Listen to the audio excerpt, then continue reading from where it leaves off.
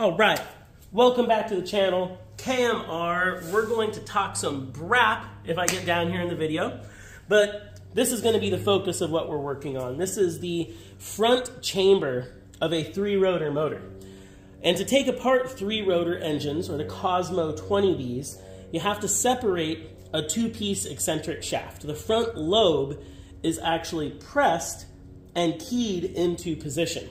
And this actually requires a specialty tool.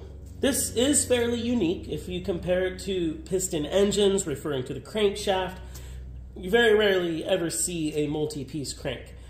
So the fact that Mazda was able to engineer a strong, reliable multi-piece crank is very interesting. And this design is also what led both within Mazda and in the aftermarket area to 4 rotors, 5 rotors, and 6 rotors, building on this idea.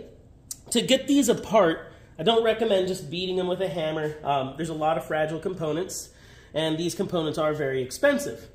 With the specialty tool, you actually want to protect your front threads. So you've got a cap here that goes on, and then we have a Mazda-made shaft pulling tool. It'll slide down on over the nose of the shaft, drop down into the threaded portion of that front lobe, making sure to get it all the way down in. Don't rip any threads out. That'd be horrible. We get that down, and then we bring this down to the end of our crank, or our eccentric shaft. And with a little bit of bang bang, we've now popped the eccentric shaft lobe off of the main portion of shaft.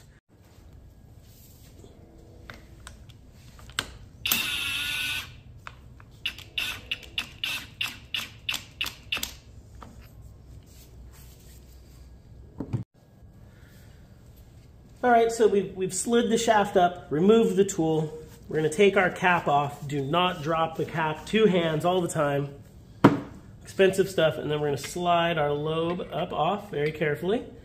We've got our key that's for timing. And you can see how it's press fit onto the shaft. Very cool stuff. Multi-rotor engines. All right, I think that's now a BRAP. Anybody has questions, comment below. If you're building 3 rotors, 4 rotors, you either need a factory tool or some type of aftermarket tool generally. There's some ways to get around it, but I like using the pullers versus just banging on stuff.